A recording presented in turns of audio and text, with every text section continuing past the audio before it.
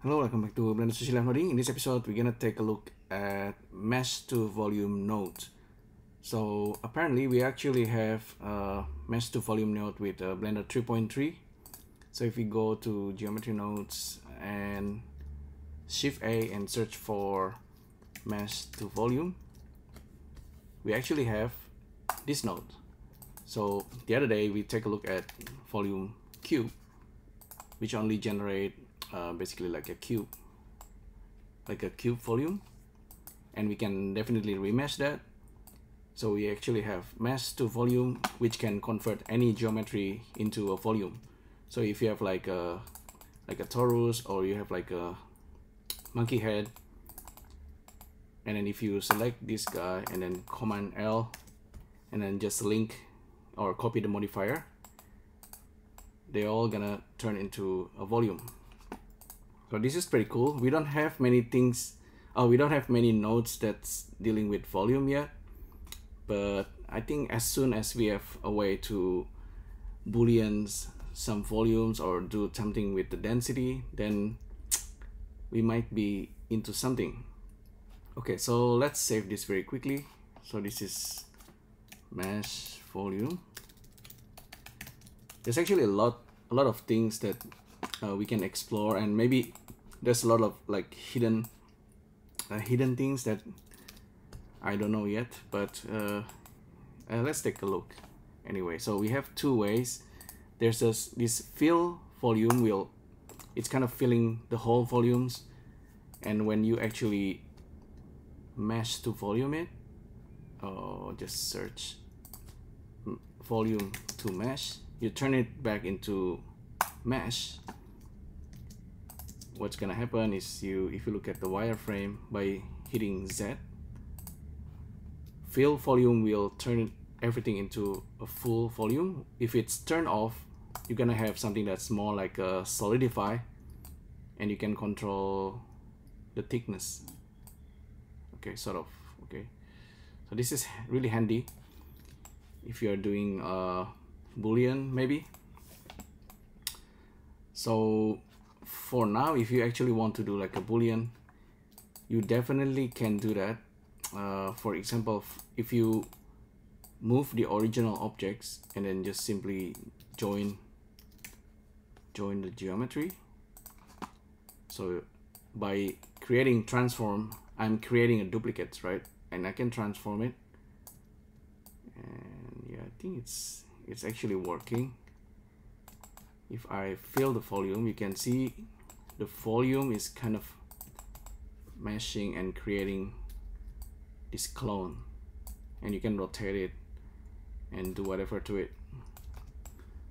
So yeah, I think with these effects, with this volume, you can quickly create something that's maybe kind of like a cloud or something. Let's reset this. Okay, that's, you can rotate. Yeah, see, we are creating a clone, and you can imagine like a cloud.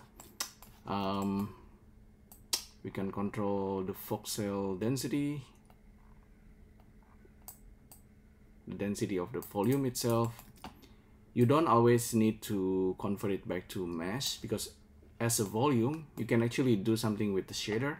I haven't tried that yet, but yeah, so far I've been playing with the volume to mesh.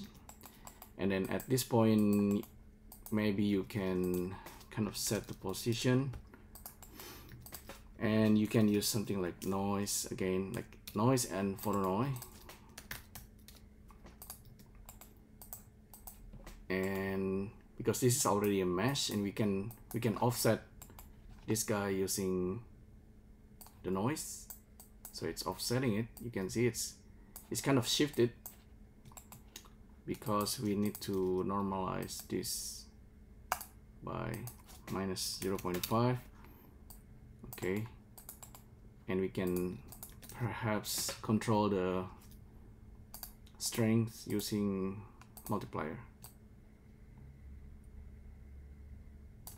Okay, so, and we can control the noise itself, and if it's like a cloud, it's moving slowly. I'm using the 4D noise just to show you. Okay, and don't forget, okay, this is still is rough, so we can smooth this.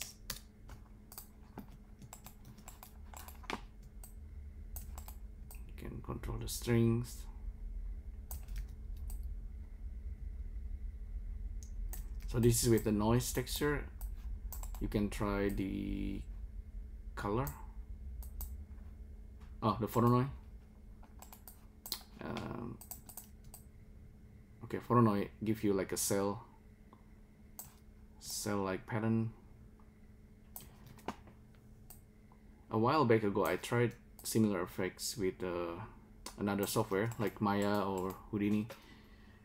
Now that we have it in Blender, it's pretty cool to be able to do this very quickly. It's the photonoid can give you like this kind of effects. This like it's looking a little bit like origami or like a papier mache or whatever you call it. So mesh to volume, volume to mesh. What else? I haven't talked about the. Okay, play around with the density, voxel amount. Okay, so set positions. You can also, okay, with the original position, you can try this effect.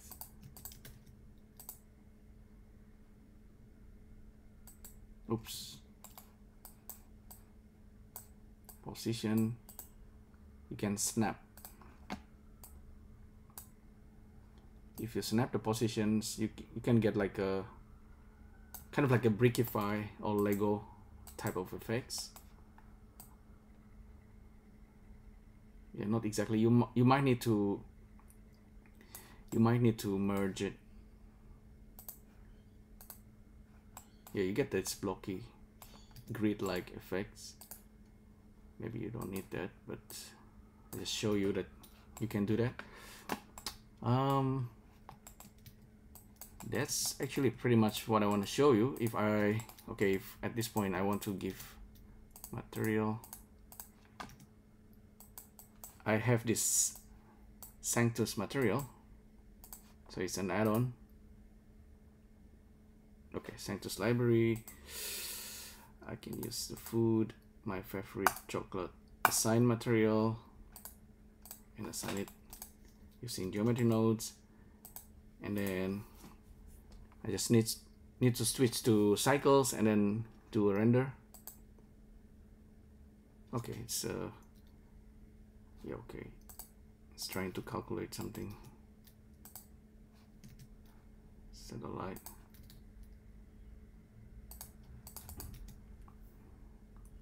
One thing with the volume is that we haven't done is actually the UV, because it's turning the whole mesh. It's disregarding the original UV on the monkey cube and the torus. There is of course there's a UV, but because we remesh it, we turn it into volume and then back into a mesh, we don't have proper UV.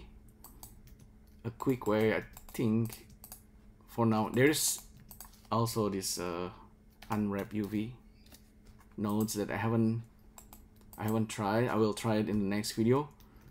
But for now, if you maybe, for example, I'm just gonna select all of this and then right click and then convert all of them into a mesh, and then simply go to edit mode and then F3. Oops,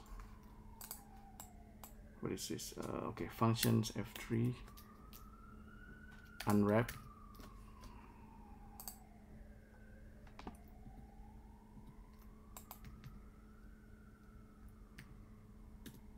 Now we should have a better chocolate material after we do the UV. Not so obvious.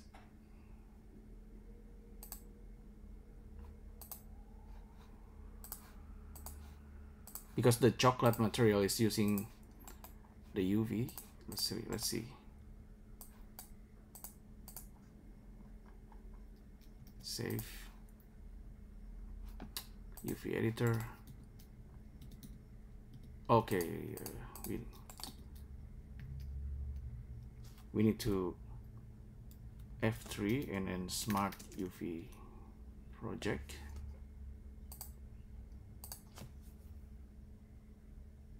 Okay. One thing about the volume is that it gives you kind of this kind of pattern. We might need to smooth this as well. Smooth. Okay, something to keep in mind.